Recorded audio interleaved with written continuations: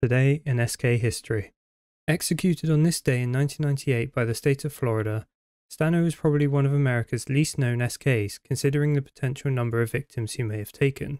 Whilst he was convicted of 9, he is suspected to have taken 30 or more lives in Florida alone, and confessed to over 40 across several states.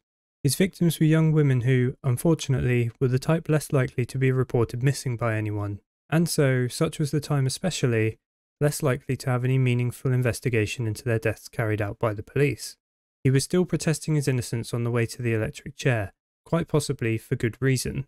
His serial confessions and the evidence used at his trials would make even the casual onlooker doubtful of his guilt.